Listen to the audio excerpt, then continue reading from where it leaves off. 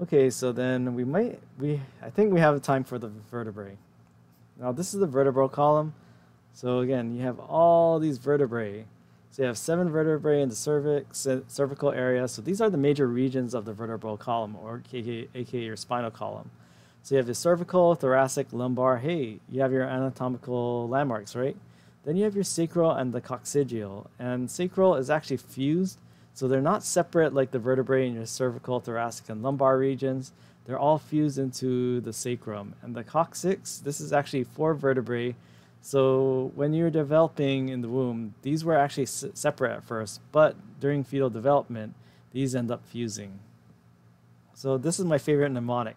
Breakfast at 7, lunch at 12, and dinner at 5. So I like it. Not only does it only tell you, and even if you eat at different times, just for the sake of this mnemonic, breakfast at 7, lunch at 12, dinner at 5. So it tells you in order. It not only tells you the numbers, it tells you in order, rather than some of the other mnemonics that are kind of random. All right, so then the C1 and C2, also known as the atlas and axis. So these are the first 2 vertebrae of the cervical column, or cervical region of your vertebral column. So this is the atlas, and it fits on the axis. And this is kind of like a picture. So I like this picture because it shows you that the atlas actually shows you the ligament that connects this. So the atlas and axis aren't just like jiggling around this post called the dens in the axis. It actually is held in place by connective tissue. So it's not just bone. This connective tissue is very important. Otherwise, that dens in the axis would actually like jiggle around in the atlas like this. But the cool thing about atlas and axis, it allows that dens allows the axis to pivot. So this is why you have the atlas and axis. So this when you do that, when this atlas rotates around this dens, it's kind of like a post that pivots. So when you move your head and shake it nose left and right, this is what is causing or actually supporting that movement. So by rotating on that dens, this allows you to rotate your head left and right. So this is called the transverse ligament. Hey, anatomical directions, right? And planes. So this is the superior articular surface. Remember, articulate means a term where a bone touches another bone. So this is the one that touches, hey, what's sitting upon this C1 right here? Your skull, right? And more specifically, the occipital bone of your skull. And even more specifically, the occipital condyles. So you, again, if you have 2 bones touching, you want that surface to be kind of smooth. So this is why you have a smooth facet right here with the superior articular surface. Again, the occipital condyles, that fits on there. So atlas, everyone's kind of knows, like if you're in high school, like I think everyone has to read Atlas Shrugged. You know Atlas holding up the world. But again, instead of Atlas holding up the world in your atlas in your body, in your vertebral column, the atlas is holding up your big globe, your big skull. So again, where is it holding it? More on your occipital condyles. Then axis. So when you have an axis, again, this is the axis referring to rotation. This is a central line around which something rotates. So here we have the axis of the Earth. Here we're in this top, we have an axis right here. And like if you've seen like the Olympics and when they spin, when the skier spins, they spin along an axis. So some sort of imaginary line around which something rotates. Same with the axis in your C2. So this, instead of having an imaginary line, you actually have a physical structure. So this is a dens. So this is why it's called the axis. This is what your atlas pivots on. So the atlas sits on the axis and then pivots along that on that dens. And again, in this picture, we're not showing the transverse ligament, but this is the thing. The atlas spins on the axis. And now the cervical vertebrae. So this is also a common exam question, hint, hint. But this is what you're not looking from the side, you're looking actually from the superior part. So if you took a vertebrae and kind of faced it toward you and faced the top toward you, this is what you'd be looking at. So what you have are all these processes, and notice that you have like a foramen, a big hole, and this is something you only see in cervical vertebrae, a transverse foramen. So this is another way you can determine a cervical vertebrae from your thoracic and lumbar vertebrae. And you also have the costal processes. So we might not have time for ribs, but when you see that term costal, that refers to the ribs. So I like to think of it this way. I like to think of the cervical vertebrae kind of looking like like one of these beetles. And why? Because I think the spinous process kind of looks like this, the horn of this beetle, and these two parts are the eyes. I mean, some people, they don't like this mnemonic, so if you don't get this, don't worry. But this is how I identify cervical vertebrae. If it reminds me of beetle, I think it's cervical vertebrae. But these transverse foramen, they're a dead giveaway as well. And these don't apply to the atlas and axis. Again, these are the C1 and C2. They have their special anatomy. But the C3 through C7, they kind of look like maybe the spinous process will be really big in the C7. But they kind of have that general shape we see here in this picture.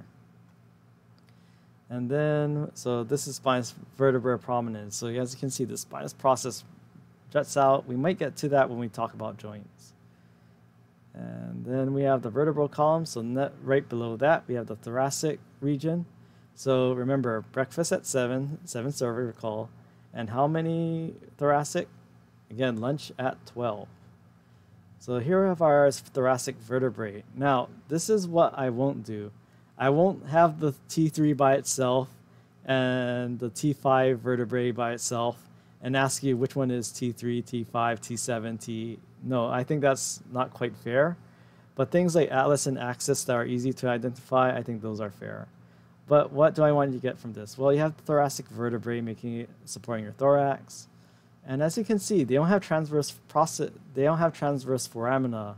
So they don't have a hole in their transverse process or like down here, as you would see in the cervical vertebrae. But they still have a vertebral foramen. So you have, and also a body.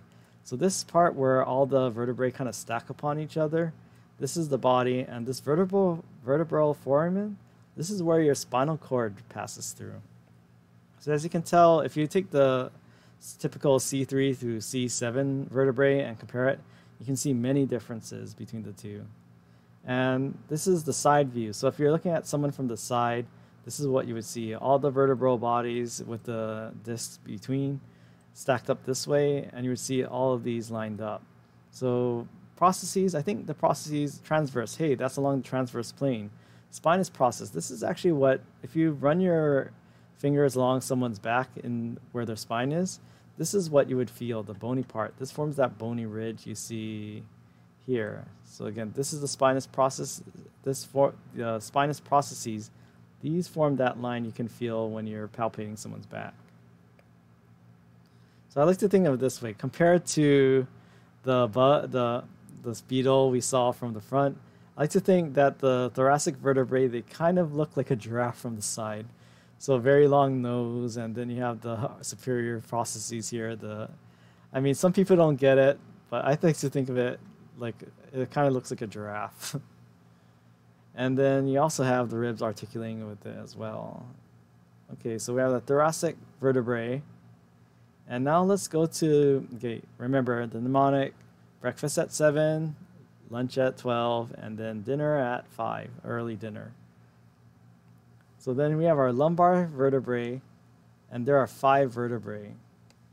So what do you notice? Well, now the vertebral body is pretty chunky, and notice that spinous process compared to the thoracic vertebrae, notice it's not very thin and elongated. Now all these processes, actually all these processes overall, they're more chunky and robust. But think about it this way. Which part of your vertebral column is supporting more weight? Well, if you have your cervical vertebrae, they're only really supporting the other cervical vertebrae and your head, right? Whereas your thoracic vertebrae, they're supporting everything from your chest up. And then your lumbar vertebrae, they're pretty much supporting everything from your chest upwards, right? So again, this is why the vertebrae from the lumbar vertebrae are very thick and chunky, because they're dealing with a lot of weight. So it makes sense to have the more robust and sturdy structures on the bottom of your vertebral column. So this is why he's an animal. So here we have a very chunky moose. And again, all these, I like to think of this as the antlers, and this is like the nose of the moose, and this is, I mean, I'm not a zoologist. I don't know what you call this wattle that hangs down, but I like to think of it, compared to a giraffe, it looks more chunkier and robust and thick. So moose is more, whereas a giraffe is light and slender, a moose is more chunkier and thicker. And this is another clue too. So if you compare the three, notice that the vertebral foramen are smaller, and the vertebral body is very thick. Again, remember, the body is where all these vertebrae stack upon each other. So if it's at the very bottom, it's like it's like having a Lego structure, or if you're playing those party games where you try to stack things as high as you want a very solid base and that's wide if you're trying to stack real high. Same with your vertebral column. Yeah, thick. Yeah, so, and then you have the sacrum and coccyx. Again, they start off as 5 and 4 vertebrae each, but when in adults and when you're developed in the womb, they start to fuse. So that's why you still see a bunch of ridges and some of these little, so this is why it kind of looks like that. All these ridges, they were part of individual vertebrae, but they ended up fusing.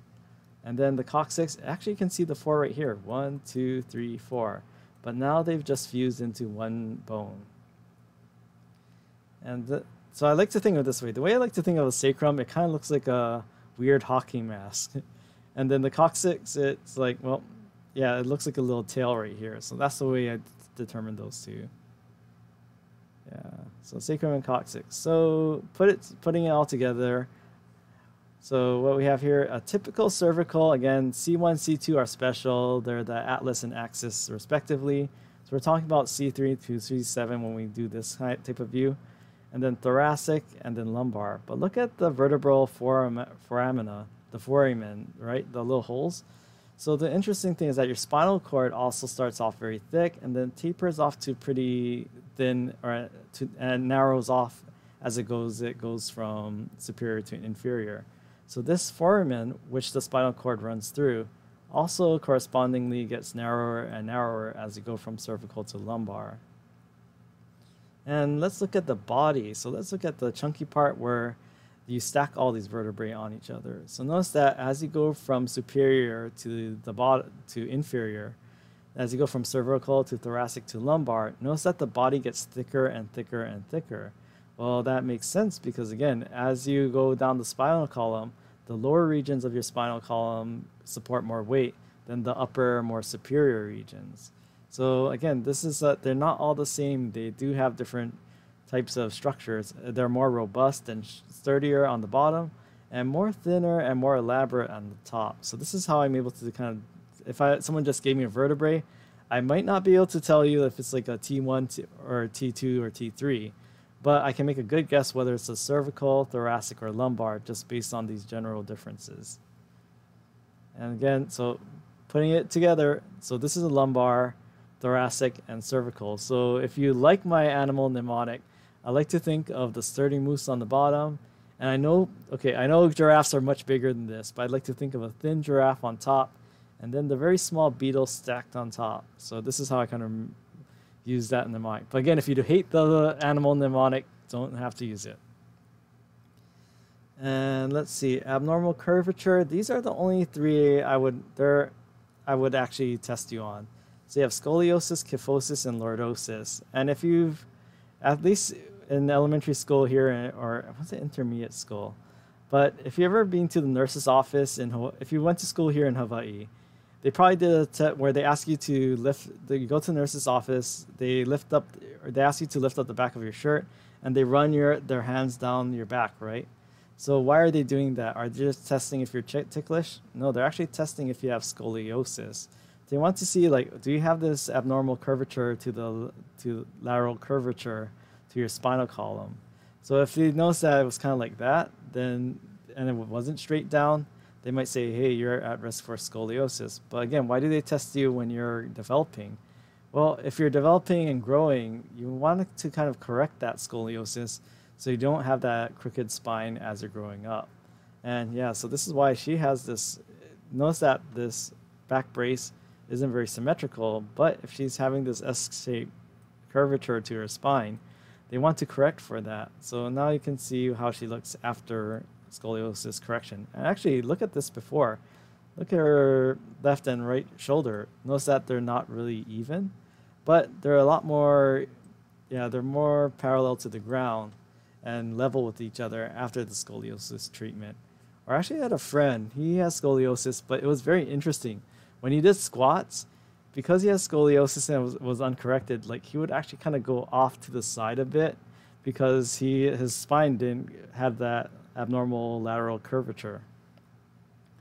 So yeah, scoliosis would be like that. Now kyphosis, aka in layman's term, hunchback. But yeah, kyphosis is a medical term. So this is how I like to think of it. When someone kicks you in the stomach, how do you react? Do you go like this or do you go like that? You kind of double over, right? So this is the way I like to think of it. When you get kicked and you get kicked, that's what I think of it. It's like kick starts with K. So kyphosis is like if you got kicked in the stomach, or in this case lower, then you kind of double over, you hunch your back. So kyphosis refers to that forward curvature, or actually like when you have your when it curves like that. Now lordosis, and so this came up one year. What's the difference between lordosis and sway back? Don't worry about this class, but I want you to know the term lordosis. Compared to that hunchback right there, what you have here is that notice that there's an extreme curvature toward here. So I'm thinking, so she's pregnant, she's up high, she's carrying. So what is she thinking? Well, if you know someone who is pregnant, they're always complaining about their back. And in fact, they might say, oh Lord, my back is killing me. So that's what I think of it. A pregnant woman, she has extreme curvature down here. It's protruding out here. This is lordosis. And do you have to be pregnant? Ooh, that's actually good. That sounds like someone's backpack question. But yeah, so this is the way I think of it. Kyphosis, aka hunchback, lordosis. This is what you typically see with this extreme curvature in the lumbar region. And let's end on this. One final packback question. Or not packback, top hat question. Okay, put the following vertebral column regions in order, starting with the most superior region at the top and the most inferior at the bottom. All right, let's see how everyone did. So these are the popular responses.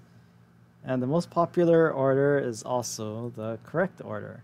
So again, cervix referring to the neck or neck of something, thorax referring to the chest, lumbar referring to your lower back, then sacral and coccygeal, these are referring to your lower parts. So again, like coccygeal, your tailbone, and then sacrum is between that and your lumbar region.